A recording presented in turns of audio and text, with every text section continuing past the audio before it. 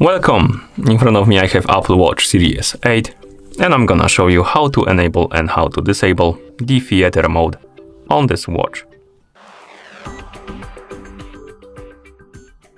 First we need to wake up the screen on our watch. You can do it by tapping on the screen or by pressing any of the buttons. Once you wake up the screen, swipe upwards from the bottom of the screen to open the controls menu. Now scroll through this menu. Find the theater mode icon. It looks like this, basically two masks. And to enable the mode, tap on this icon. Then you should see this yellow theater mode button or orange button, and then tap on it to enable the mode. Okay, and as you can see, the icon changed the color. This means that the theater mode is enabled, and you can press the crown button to go back to watch face. And also you'll see that on the watch face, the icon is right here at the top, which indicates that the mode is enabled. So that's how you enable the theater mode.